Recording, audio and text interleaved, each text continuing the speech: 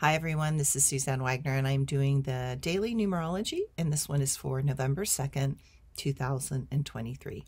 If you add all those numbers together, you get the number 11, and you can add the 1 and the 1 together to get the number 2. Now the number 2 is a number of duality, negative mind, critical mind. It's where we get pulled by opinion and where the mind rationalizes or decides something, which then pulls things out of unity and into duality. The number 11 is a number that wants to transcend that duality. It wants to look outside the box. It wants to see things from a place of overview and perception. But as you can tell, there's always a tug of war between those.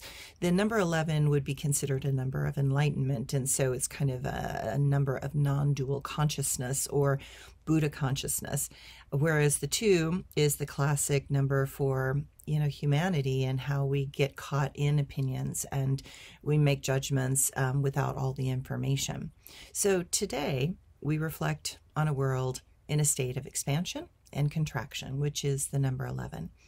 As we live in a world of duality, everything has polarity and an opposite. We breathe in and we breathe out, which is why in meditation they always make you focus on your breath, that you learn to become one with that duality or that polarity that's within you. We have our side that we show the world and the shadow side that we don't. Living in a world of duality forces each of us to learn to embrace all that we are, not just the parts that all that we are, not just the parts that we like. And that's the challenge.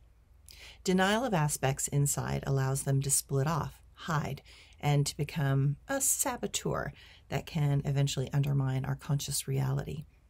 Learning how to hold both lightly and embrace all that we are is part of this life's journey. We are here to bring what is in the darkness into the light. We are here to learn to love all parts of ourselves, the good and the bad. True forgiveness does not come from blindly only seeing the good in others. It is when we learn to accept the humanness of each person with all their quirks and failures that we eventually find the understanding that comes from recognizing that most souls are not conscious around their unconscious parts or their own shadow selves. Their good self often does not remember what their shadow self has done. It is up to us to see past the facade of the ego and look deeper into the wounding of such souls and see that, more often than not, their darker parts are there to defend and protect their vulnerability. And sometimes others get in the way, and those shadow parts unconsciously lash out in very odd and inappropriate ways.